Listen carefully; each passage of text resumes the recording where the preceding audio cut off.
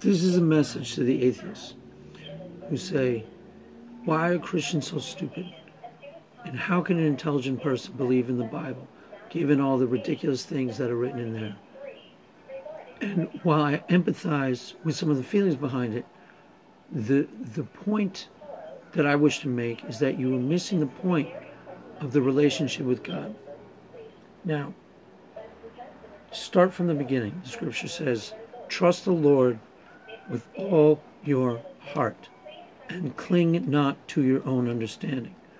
The idea behind that is that there's nothing in your understanding that can actually add to God or understand God completely. In your intellect, you cannot reach God. God isn't trying to reach your intellect. He's trying to reach your heart. Now, I put forth that God is real. You probably don't believe that God is real, but he isn't trying to appeal to you through your intellect.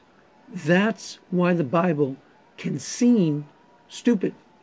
The point of the Bible, if you take God's intellect as a whole, God is extraordinarily intelligent.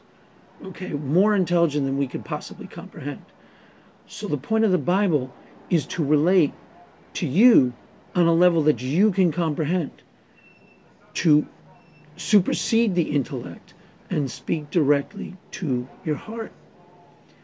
So the scripture says, trust the Lord with all your heart, lean not on your own understanding, because you're never going to be able to understand God, and that's not the point of God. He's trying to reach you in your heart.